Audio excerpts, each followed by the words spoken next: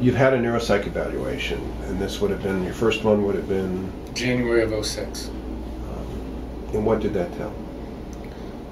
I have it. It's there was several categories of neurocognitive deficits and short-term memory.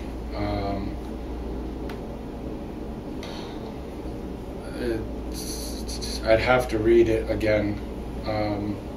They do a lot of different types of tests. The WAIS-3, the MMPI-2, and they did puzzles where they blindfold you and you have to take like a round piece of wood and then on the board find the round spot and then place it in there. If you were going to give someone who was 90 days from injury, going to have a neuropsych test, had a severe brain injury, what would you tell them to expect? What would you tell them about what was about to happen to them?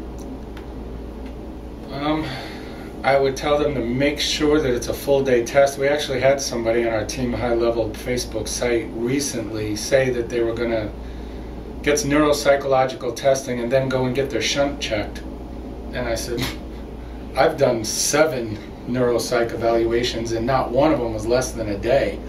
Most of them were a day and a half. So she came back and said, you're right, they only did the MMPI-2, which is more of a litigation play toy for lawyers and nurse case managers or whoever, insurance companies. Why do you say that about an MMPI-2? Well, it can be used to determine, it's the test that they determine whether somebody's malingering or not, because they'll ask the same question over and over again every 50 questions. Do you love your mother? 50 questions later. Is your mother your best friend? 50 questions later. Have you ever gotten in an argument with your mother? You know, it's a test of something, but I've taken it so many times now that it's actually kind of nauseating because it's about 600 questions and it repeats constantly. What have the neuropsychologists told you about your MMPI profiles? I don't think they discuss them. I think they discuss the neurocognitive deficits more than that. I mean, they just say that your short-term memory is bad. There was some discussion. That nurse case manager I met in November of '05 said that I was a 12-drink-a-day alcoholic as reported by my parents, who never reported anything like that. Once again, that's just another case of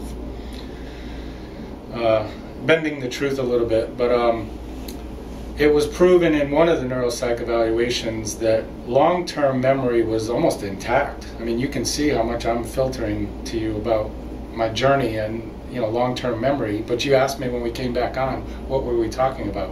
The short-term memory is just not there.